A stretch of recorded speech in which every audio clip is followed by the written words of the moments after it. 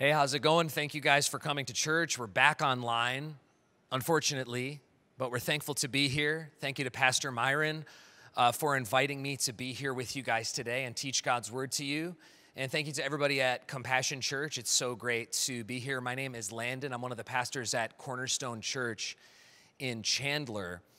And one of the things I love about Arizona, my family and I just moved here 1 year ago this month. And other than the fact that we picked the absolute worst possible time to move to Arizona, one of the things I love about Phoenix is that the churches are so kind to each other and they invite each other around and trade people. And I think that that's a really great picture of the kingdom of God and of a lack of competition between churches that are fighting for the same goal, to show people Jesus Christ and to show them how he changes lives and to show them what he does in the world. Well, like I said, my name is Landon, and it's too bad that it's online because I am not an impressive person to look at. But when I go and preach places for the first time, I always have my wife with me, and it's too bad that we're online because you guys won't be able to see her because I've seen the way this goes before. I start talking, and people are like, okay. And then I'm like, oh, here's my wife in the front row. She stands up. She's so beautiful. And then people look at her, they're like, all right, I'll give this guy a chance. Like, all this, if he got that woman to marry him, then I will listen to him. And so, unfortunately, we don't have that today. But we have, my wife's name is Bree. We have 3 kids, Ezra, Violet, and Julian. And our dog, Yoko Ono. And it's a nut house over there. So I just got a text that things were just going crazy over there right now. So, and we're stuck at home right now. Again. And it's one of the things that's so hard about 2020, isn't it? It's something that you never expected, or you never would have believed a year ago right now that this is what would be happening. Do you know what I mean? And it felt like for a second we were like getting out of the house and it was like all gonna be over and we're like going back to school and like it's time to like rock it again, and then it's like, oh no, we're kind of headed back in the other direction. And so I was going to preach on love. I had this message that I had written on Romans chapter 8, and I was praying today, and the Lord stirred in my heart this idea that I think is the hardest idea to hold onto and grab onto in this time of quarantine and in this time that we're kind of stuck in right now. And the idea is that of contentment, of being content. All Christians are not just called, but are equipped to be and feel content in every circumstance. And I got to tell you, there's been a few moments where I've been sitting at home with a couple kids yelling in my face and not a ton to do. And you can only sort the garage out so many times. And all of a sudden you just feel like, I just kind of wish things were different. That's discontentment. I want to tell you today how to be and feel and live contentment in this season right now. So whether you're newly unemployed, which is very rough, and it has been true for a lot of people, or whether you are working at the hospital and you're working twice as hard and you are wishing you were at home like the other people, wherever you're at, I want to talk to you today about how to be content in the circumstances that you're in. And we learn how to do that in the book of Hebrews chapter 13, verse 5. It says, let me read it to make sure I don't misquote it. It says, be content with what you have, for he has said, I will never leave you nor forsake you. If you have a Bible, that's the verse we're going to be looking at today. I'll read it again for us in just a sec if you want to turn there. Hebrews chapter 13, verse 5. It's a pretty amazing verse, and that's our food. That's our spiritual food for this morning. It says in Hebrews chapter 13, verse 5, be content with what you have, for he has said, I will never leave you nor forsake you. I grew up in the Midwest. I don't know if you guys have Awana around here, but it's like a Bible club for kids. I went to it every Wednesday night. This is like one of the big verses that we learned to like get a patch on our vest and like prove that we love God or whatever. And this was one of the big verses that they had us learn. Hebrews chapter 13, verse 5. And the thing that's interesting is sometimes for little kids, they would cut out the more intense part of the verses and just leave kind of the more just easy to digest part. Because what the verse says before, it says the part that I quoted is, quote, keep your life free from the love of money And then it says, be content. I want to focus in on that second half, though. What does it mean to be content? The biblical word for contentment in this circumstance means satisfied that what you have is enough. That you would be, feel, and live satisfied that what you have already is enough. You know, it's easy to look at the verse and read the word not as content, but as content. That's what I'm thinking about for most of the evenings. I don't know if you are. There's so much content out there right now. You know, there's too many TV shows. Have you noticed this? There's just, I can't even keep up with them anymore. There's so much content out there. I'm a Lord of the Rings nerd, and Amazon just paid $250 million to make a Lord of the Rings television show. And, you know, even if it's a dumpster fire, I'll guarantee you I'll be there till the last second, just drinking that up. There's just so much content, and even that plays into this idea of contentment. I want to unpack that a little bit more. But contentment in Scripture means that you are satisfied that what you have is enough. If you write in your Bible, maybe write that at the top over Hebrews chapter 13. You know, it's okay to write in your Bible. Go ahead and write. Content means satisfied that what I have is enough. I was reading this story on Reddit. I don't know if you guys use Reddit, but it's like Instagram for nerds, kind of, you know?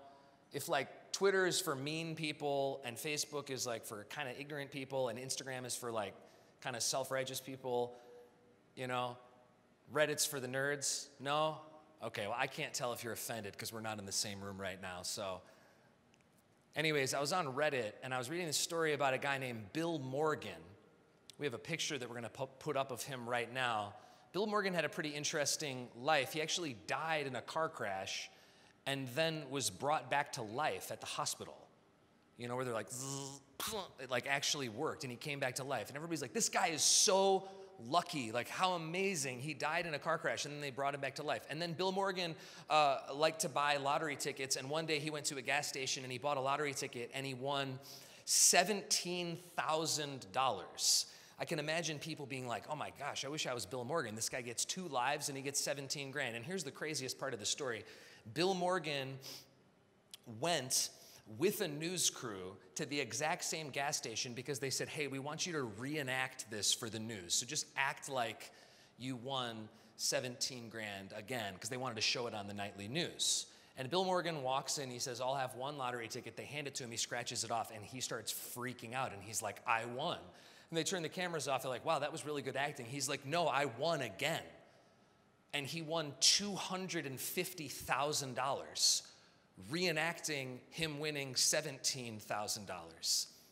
And I got to tell you, when we have access to all kinds of information, when we have so much unlimited access to people's lives, contentment is so hard to find, because when you go on the internet, all you can read about and find about is people like Bill Morgan, who have more than you, who are luckier than you, who have a more beautiful spouse than you do, who have a higher salary than you do, who have better looking, more talented kids than you do, who went to a better school, who got the job that you wanted to get. It's just endlessly full of stories that seem poised and positioned and created to make our hearts feel discontent. Discontent is looking at your life and saying, it's not enough. My wife's not enough.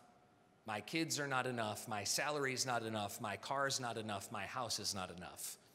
And I think if we're really honest about the way that we actually talk to ourselves, discontentment is actually often a big part of our lives, although we don't talk about it very much. That we would look at the things that we have, that God has blessed us with, and that we would think, feel, believe, and live. That's not enough. If I just won the lottery twice, if I just had a Tesla, if I just had a 6-figure salary, if I just had the house that my brother has in Sedona, if I just had that, then I would be content. And the problem is, the reason that you don't have contentment isn't because of what you have. It's because of what you want.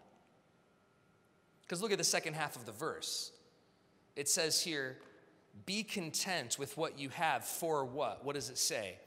For he himself has said, I will never leave you nor forsake you. The thing that creates contentment in a Christian's heart isn't looking at the stuff you have and saying that actually is enough, whether it's enough or whether it's not. If you're a follower of Christ, the way you get contentment isn't by looking and changing your mind about the things that you have. It's about, or the things that you want. It's about recognizing what you already have. The thing that makes Christians so content is that they believe that Jesus is everything, and they have Jesus, and so they have everything.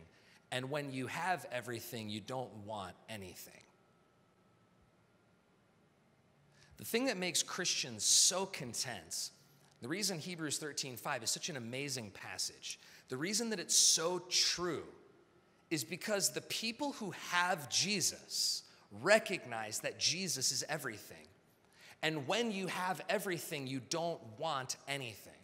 And when you don't want anything, everything that you do have is great. You don't wish you had a Tesla instead of your Honda. You don't wish you had a $600,000 house instead of a $300,000 house.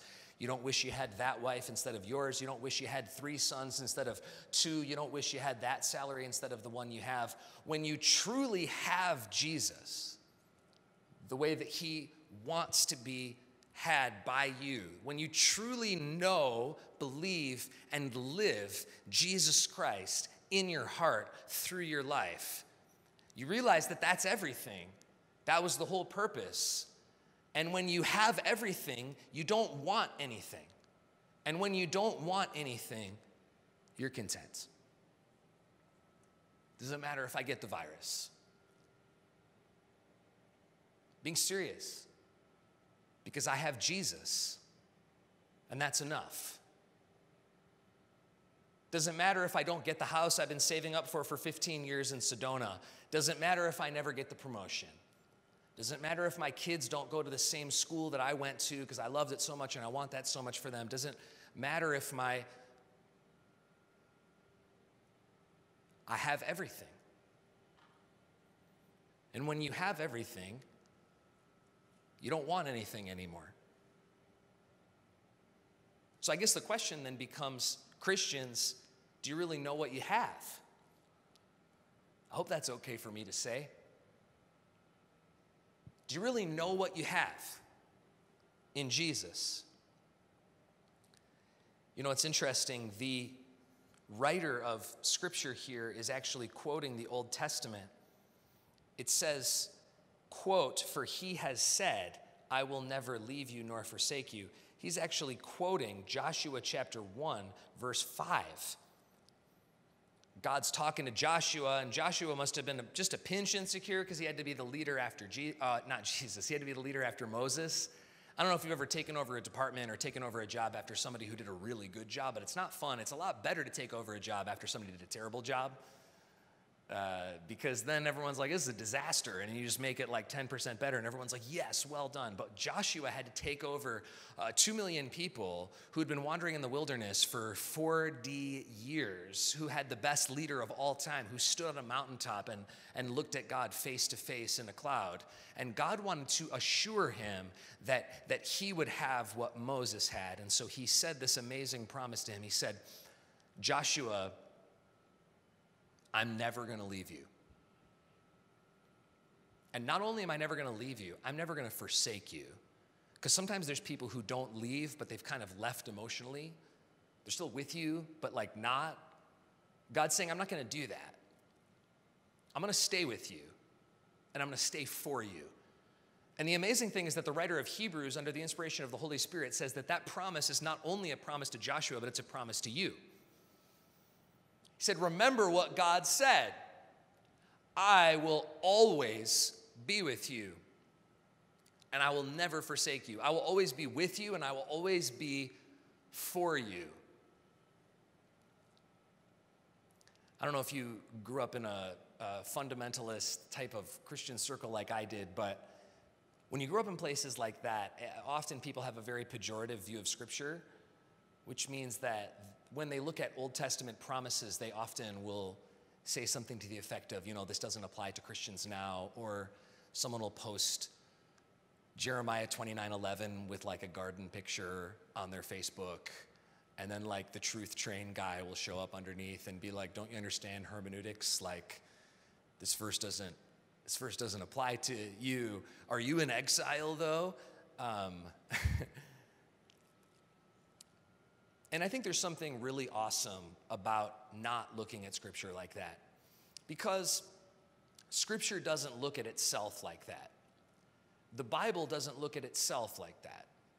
We see this here, that the Bible takes an Old Testament quote that was meant for Joshua, a guy who died a long time before we were ever born. And the Holy Spirit said, remember this promise. I won't ever leave you. I won't ever forsake you.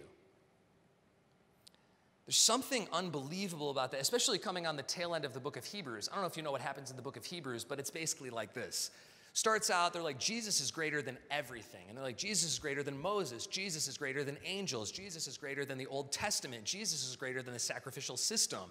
And everyone's like, we get it. And then at the end, he's like, and this Jesus, this great being, he is with you right now.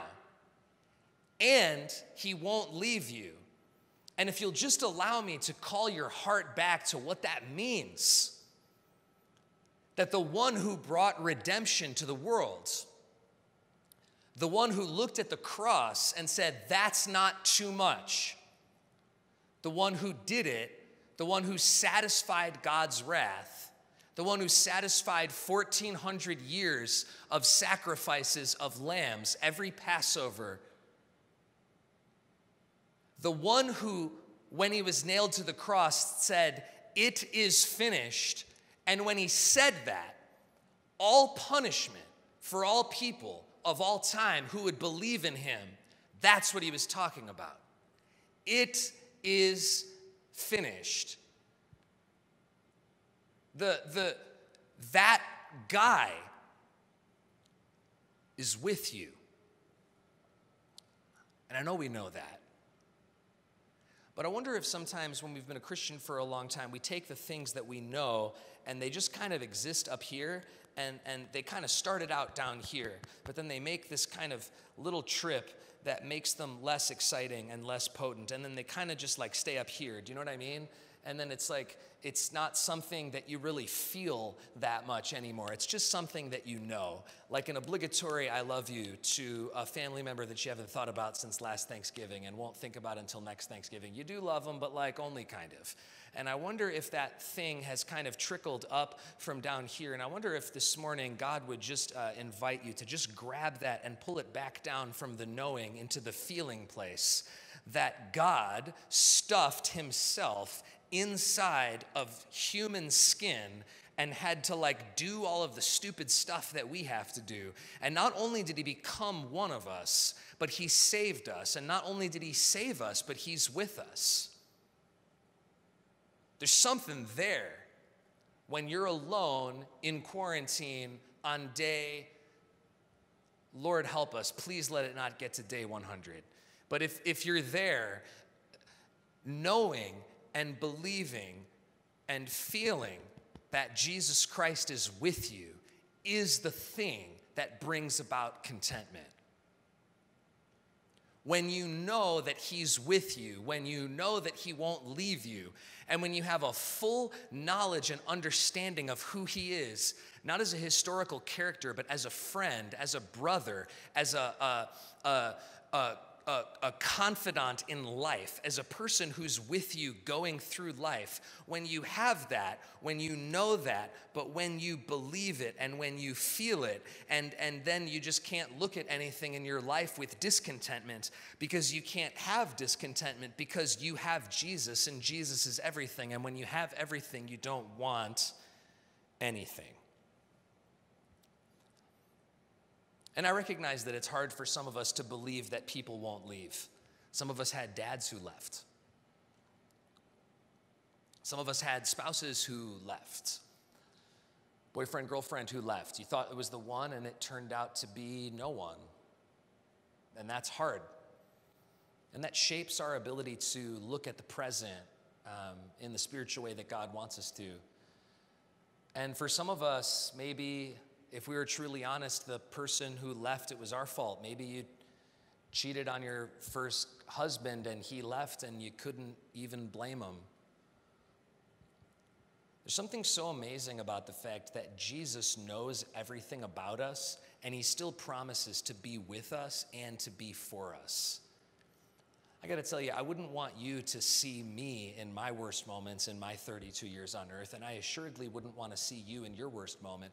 But in your worst moment, Jesus saw it, and he still stood by the words that he said, I won't ever leave you or forsake you. I will be with you and I will be for you. And there's something so powerful about not just knowing that, but about believing it and feeling it. And once you feel it, it lets itself out in your life as contentment. And then you look at your life and you're like, you know, I might not ever get a Tesla. I might not ever get, I don't know, what does Gen Z want? Like a Supreme sweatshirt and Yeezys or something? I don't know. I might not ever get this stuff. But I already have everything. And when you have everything, you don't want anything. I read another story on the internet. This one was not on Reddit, though. It was just on a news website. And it was about a woman named Victoria Ravolo. And as a contrast to Bill Morgan from before, the lottery guy, this lady had a pretty rough go of it. She was driving on the highway one day in the fast lane, and I think 8 or 10 pound frozen turkey crashed through her windshield and hit her in the face. It's a real story. You can look it up. It's a terrible story. There was a bunch of boys in a car going the other way, and they were just goofing around. They bought this turkey, and they threw it out the window, not thinking about what they were doing, and it crashed through the windshield of Victoria's car and hit her in the face and shattered her entire face. She had to have reconstructive surgery on her entire face. They had to put wire metal meshing around one of her eyes to hold her face together. And then they stapled what was left of her face back on. And the reason that I'm telling you that is because when we're talking about contentment, I think it's easy to look at a story like Bill Morgan's, the lottery guy, and be like, if I had that, I would be content. Or to look at a story like Victoria's and be like, oh my gosh, how could a person who ever had that happen be content? And the truth is that the vast majority of us are going to live our entire lives in between those two stories. It may not ever get as good from a worldly perspective as Bill's story, and it may not ever get as bad from a worldly perspective as Victoria's story. But remember what Paul said in Philippians chapter 4. He said, I have learned in whatever situation I am to be content. I know how to be brought low. I know how to abound. In any and every circumstance, he says, I have learned the secret. I can do all things through Christ who strengthens me. And he wrote that from prison. I know some of us feel like we're imprisoned in our houses right now. Just leave it there. There's something so awesome about the way Paul chose contentment and the way the writer of Hebrews is telling us, no matter what situation you're in, no matter what circumstance you're in, you can be content. You might not have the greatest home life right now. You can be content because you have Jesus. You might not have the greatest marriage. You can be content because you have Jesus. You might not have the salary you thought you'd get, or the car you thought you'd get, or any of the possessions that you thought you'd get or still even want. But you can be content because you have Jesus. And when you recognize that Jesus is everything, not just up here, but down here, when you recognize that Jesus is everything, you don't want anything because you already have everything. I'd love to pray with you for a couple minutes. Lord, thank you that when we preach your word, when we talk about your son, we can feel the presence of the Holy Spirit working, even though we're not in the same location right now, God. And I believe by the power of Jesus that the Holy Spirit is working and helping and lifting and doing all of the things that you promised that the Holy Spirit would do. And so, God, as we pray right now, we're just leaning in and we're saying, God, would you show us in our specific circumstance how to be content? Would you show us the things that we superficially want and not out of guilt to let them go and not act like we don't want them, but to see that we already have something better than what we want? Would you show that to us, God? Would you show us how to do it? Because I'll be honest, a lot of times I've gone and listened to a sermon and I was like, oh, that sounds cool. And then I leave and I don't really do it. And I don't ask you to do it, but we're asking you to do this. We're asking you that you would bear the fruit of contentment in our hearts. We're asking that we, the Christian listeners of this sermon and service, that you would show us how to be content in the person and work of Jesus Christ. That we would not just believe that you are present, but that we would feel and know that you are present. And in that presence, God, that we would see that we already have something better than what we wanted. Would we not live our life saying, oh, I'm a Christian, I can't want that. Oh, I'm a Christian, I can't desire that. Would we say to ourselves, I'm a Christian, I already have something better than that. I already have something better than Tesla. I already have something better than that closet. I already have something better than what I perceive that other person has based on their Instagram stories that I'm judging from my own perspective. I already have something that's better than that. Would you show us that this Jesus, this person that we have, that lives with us, that lives in us through the power of the Holy Spirit, that lives on us, that covers us, that's given us a mission and a weight of glory and a deposit of the Holy Spirit? Would we see that this person, not only do we have that person, and not only are they with us, but they are for us, and not only is Jesus for us, but Jesus is everything. And when you have everything, you don't want anything. Would you show us that that's true? I pray that not one person who's listening would force their mind onto this out of sheer will and say, I have to make this real in my life and do this. That's just religion, God.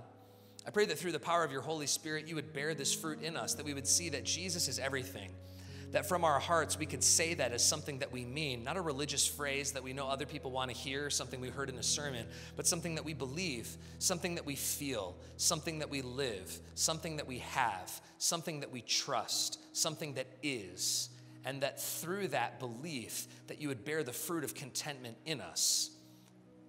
And we would look around our house, our family, our job, our life, and say, I have everything I need because I have Jesus. And because I have Jesus, I don't need anything. And that we could truly from our hearts be thankful for what we do have and exhibit this amazing Christian virtue of contentment. And so we're praying this now for the glory of Jesus, to the praise of the Father by the power of the Spirit from your word. In Jesus' name we pray. Amen.